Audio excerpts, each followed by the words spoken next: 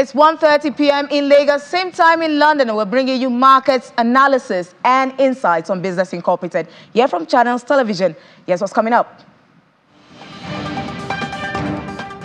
IMF and the Central Bank of Nigeria collaborate to address climate change.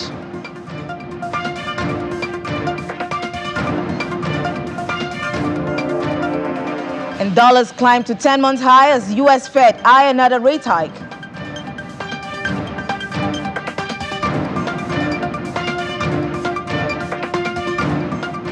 In South Sudan, national currency gets a new name.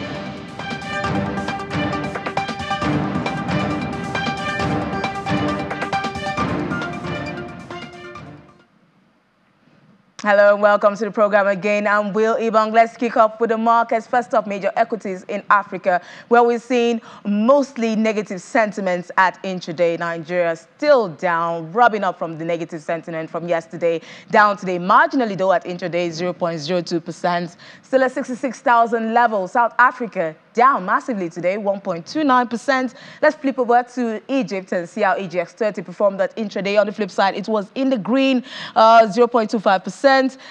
But Kenya closed yesterday's session in the red. Now let's see what's happening at the NGX. We want to know why we're still seeing that red close, that red sentiment, positive sentiments does need to trickle into the NGX. And then Onose Asotie Enaholo, investment analyst with Main Street Capital, is here to discuss this with us. Good afternoon, Onose. Why are we still in negative territory? Good afternoon, Will. Well, right now, if you look at the markets, we recently got to all-time highs, at around 68,000, I believe. Now, one thing that really pushes the markets is liquidity. And for the market to keep making higher highs, we need liquidity. Unfortunately, if you look at, the bid-ask spread, for a lot of stocks, in the general market, yeah, you have liquidity, in some stocks, but it's at a lower level. So what we see happening right now is that price is moving down to the nearest liquidity level to hopefully gather up some liquidity before we can now start thinking about a push upwards. So what stocks really are moving the markets? What's really trending at the moment? What stocks are investors taking profit on or selling off at the moment? And what stocks are they trading or fading? Tell us about that. Yeah, so we see a lot of activity in UBA. We see some profit taking in UBA, which is expected because over the last 2 weeks, UBA has been up like almost between 20 to 30%. So it's normal. It's normal to see profit taking in UBA. We've also seen slight sell-offs in Transcorp also. Now I think recently Transcorp had this amazing run where it went up almost, I believe, over 100%. Depending on where you got in, but for us here, it was almost about 90-something%. So we expect that we see some profit taking, in Transcorp. Now, UBA, Transcorp, those are two of the stocks that are pushing the biggest, the values in today's markets. We also have Access Bank. Access Bank right now, of all the big banks that have been, benefiting from, the FX, the FX, the floating of the FX. Access Bank has, should I say, one of the weakest, financials. Now, their financials are not weak, in the sense of them not being in profit. They're in profit, but it's just not as strong as some of the other, competitors. So what we're seeing right now is investors are beginning to reevaluate their positions in, banks like Access, and then we've seen, some pretty significant declines over the last few days, and even in, even in today's markets, compared to, I guess where it closed yesterday. So those are three of the stocks that we're seeing. Even for Owando too, investors were previously optimistic about Owando's moving forward with their delisting program, and even when they released their 2021 results, which their profit after tax was positive, but overall their comprehensive income was negative. Right now Owando had already blown up for the past 2 weeks significantly. Right now, all we see is massive profit taking, and Owando is down today. Owando is down about 9.8% today, but we see it keeps moving down. So we see stocks like this, and even across banking stocks, for a lot of other banking stocks, we see negative price movements, which is somewhat expected because around this period, banking stocks tend to decline, before hopefully, maybe in a couple of weeks or months, we start to see an uptrend. But for right now, we see a decline, mostly led by banking stocks, in the market. Definitely for Access Bank and other banks in that sector, it's a good, when the prices go down, it's a good entry opportunity for potential investors. But what do you think the market is going to close at? Is going to be positive or negative today? Where are you leaning towards? It's definitely going to be negative. Like I said, market is going down towards liquidity levels. The lowest liquidity level, the nearest liquidity level rather, is around the 66,600 level, which is what we are approaching. The market is already down about 0.07%, 0.0708%. I don't see it, with the orders, with the disparity between buy orders and sell orders in a lot of movers and shakers, which is the stocks that really move the market. I don't really see, us closing positive today. So I'm definitely leaning towards a negative closing. Okay, we'll just keep our fingers crossed. Anything could happen, Onose. Thank you so much, Onose Asotie, Naola, investment analyst, Main Street Capital, for sharing your thoughts with us. Now, let's check out the Middle East markets, where most mega equities closed, were mixed at intraday. We've seen the Abu Dhabi index down 0.25%, Dubai also down 0.75%. Now, elsewhere, we've seen a flip from that region. Yesterday, it was negative for those two, Saudi and Qatari, but today in the green, 0.74% and 0.56% at intraday. Now, the German government will reject a plan in the EU right now by the European Union to enforce building renovation standards as part of the bloc's climate goals. Deutsche Welle's correspondent Chimpoda Chimbelu joins us from Berlin with more on that story. Chip, Germany is known as a champion of green technology. What's going on here? Well, thanks for having me. Well, this move is part of the German government's wider plan to relieve the country's struggling construction sector. In doing so, Berlin also hopes it will be able to address the housing crisis. On Monday, Chancellor Olaf Scholz met with the construction industry and presented a 14-point plan to tackle the housing crisis. The plan includes a suspension of planned energy standards. Now, that is something that has been weighing on construction activity. In fact, the construction industry has been complaining about the cost of adhering to greener standards. This will provide some relief to the sector. And then there's also the tax benefits that are planned, not just for families that want to build homes, but also for landlords. The government also wants to make it easier for commercial property to be turned into housing. It's a 14-point plan. So there's a lot in there. And all of this is part of the government's plan to help prop up the construction industry, which has been struggling. Higher interest rates mean it has become more expensive to take out a loan to build property. Meanwhile, Germany is experiencing a housing crisis. The government is hoping the new plan will help it reach the goal it set at the beginning of its legislative period in December 2021 for 400,000 new homes to be built every year. Chip, I'm just wondering, how could this help tackle Germany's economic slowdown?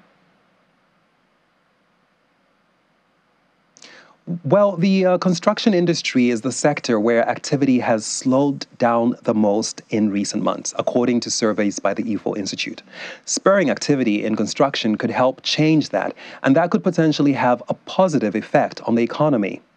And for ordinary people in Germany, this is really about affordable housing. Now, that is something that is harder to find in most big cities, and households have had to spend a bigger chunk of their earnings on rent. The government is hoping to help change that by meeting its target of 400,000 new homes every year. Now, that would also have a wider economic impact. People would have more disposable income if they weren't spending as much on housing. Also, Germany needs to attract skilled workers. And when some professionals have moved here, they also have struggled to find housing. Now, I've been reading about people who have long commutes because they couldn't find an apartment in the city where they live. And in a few extreme cases, some end up even leaving Germany for another country.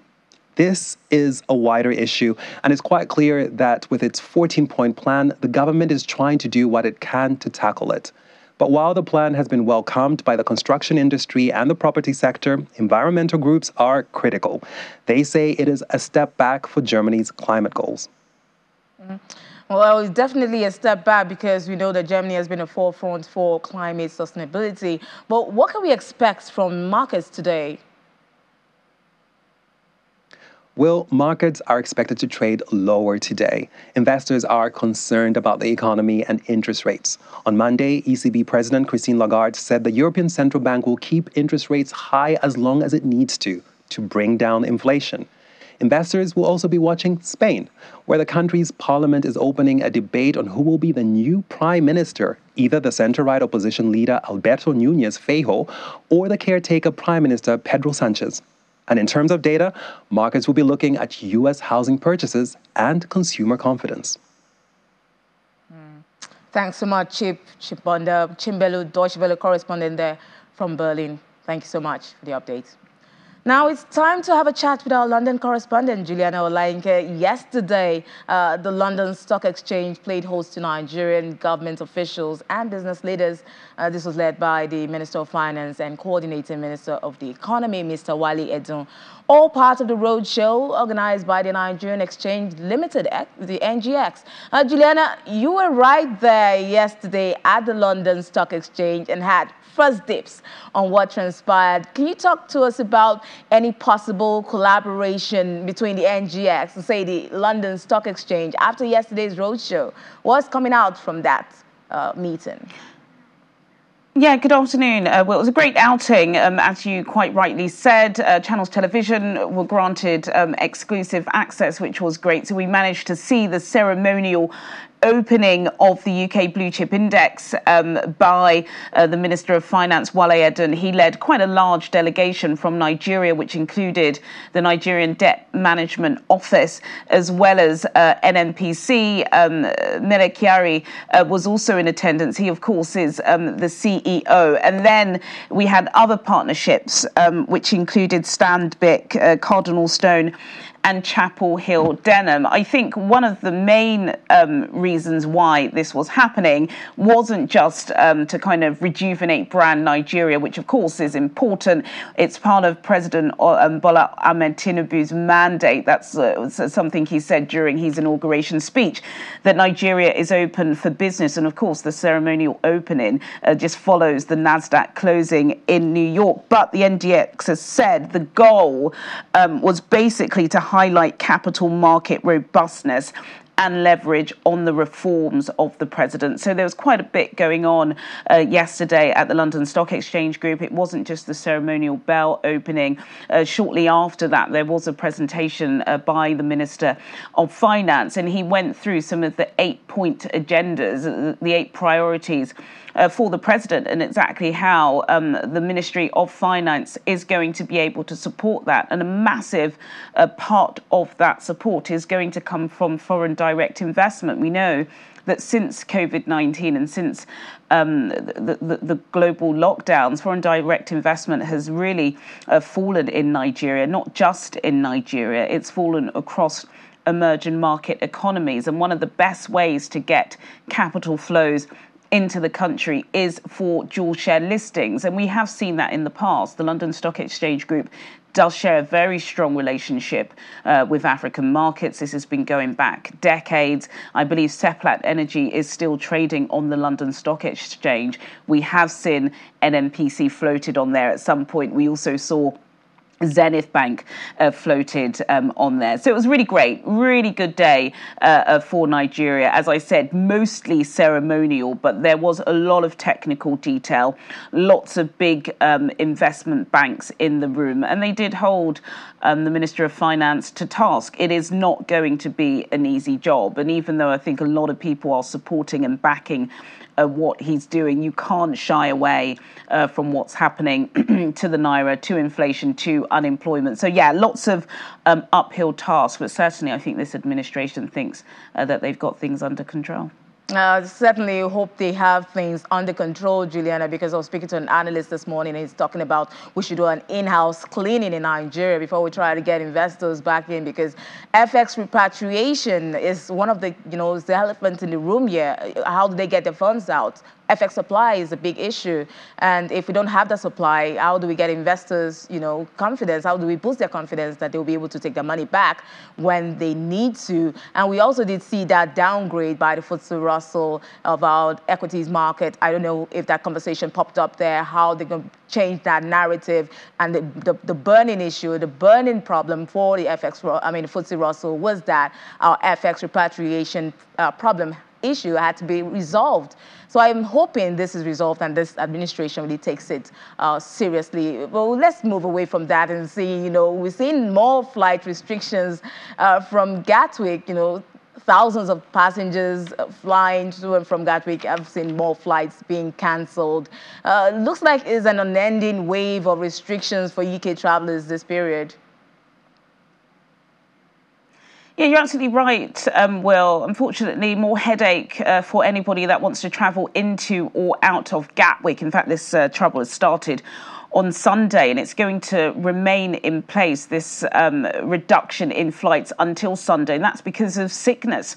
Apparently, lots of staff who are working in air traffic control are ill. I believe there are supposed to be about 30 staff working at a time, and about 10 staff have called in ill with short-term illness. Now, this is not run by Gatwick. I believe this is run by a third party called the National Air Traffic Services. As you can imagine, Gatwick bosses are absolutely furious because with even one single delay, it costs the airport tens of thousands of pounds. Of course, if you're a passenger that has had a cancelled flight, then you are entitled to a refund from your airline. So, yeah, huge headache for Gatwick, just coming off the back of what happened on Bank Holiday Monday on the 28th of August, when there was an issue with air traffic control. So dozens of flights were also cancelled just then. So this reduction in how many flights are going to be coming out of the airport will last until Sunday. We've been told all passengers, especially if you're watching from Nigeria, because I know some people do fly into Gatwick, you must check with your airline before you travel. That's what bosses have been saying. It is only affecting about 3% of flights, but of course, if you happen to be one of those unlucky few that fall into the 3%, it's not great. So yeah, not great news for embattled commuters in the UK who are having to deal with industrial action too. And a lot of work we're giving to foreign travelers, checking in, is there any cancellation? I need to travel, business, wise, that's a lot to do. But any reaction from the markets? Yeah, the UK Blue Chip Index is very much in the negative today. So many issues, really, but I suppose the big story out of the UK this morning is about what's happening with Ofwat, the energy, the water regulator, who's issued out fines of up to £114 million because there's a long list of water suppliers in the UK that haven't been sticking to some of the regulations that have been put in place since 2019. It's annually reviewed against pollution, sewage, leakages, and many of them haven't done too well, including the biggest one, Thames Water. So that pushed down the Blue Chip Index, which is in the red at 0.04%. The FTSE 100 slightly up, though, by 0.1%, and the FTSE 250, the domestic market, that's down by 0.30%. There has been a drop in the pound consistently over the past few days, and it's still down against the US dollar at intraday. It's down by 0.24%. The British pound is also trading down against the euro at intraday by 0.37% and down against the Japanese yen by 0.19%, Will. Thank you so much, Juliana, for that update. Always good to talk to you. And now more to come. Updates from the commodities market space and the US dollar rising to a 10-month high. Right, that's right after the break. Stay with us.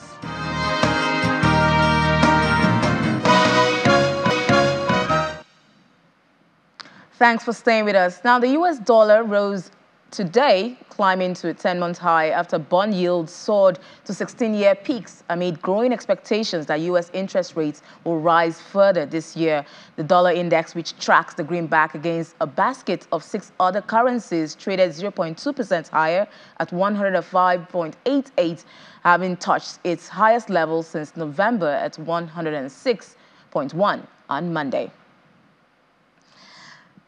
And now we're going over to next conversation, which is we're going to be talking about cotton.